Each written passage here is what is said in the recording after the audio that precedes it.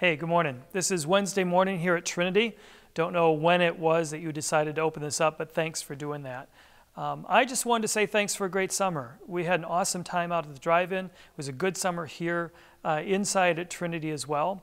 But now it's fall, and I've been thinking about all of you and all of us together, and I've been thinking about how excited I am about this fall. We're entering into a new time with some exciting things here at Trinity, and I want to make sure that we're all here in worship through this fall so that we all experience some exciting new things together.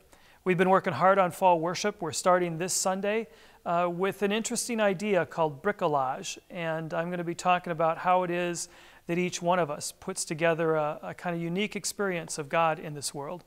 So anyway, wanted to let you know I've been thinking about you, praying about you, and am really looking forward to being together again this fall. So I'll see you this Sunday. Have a great week.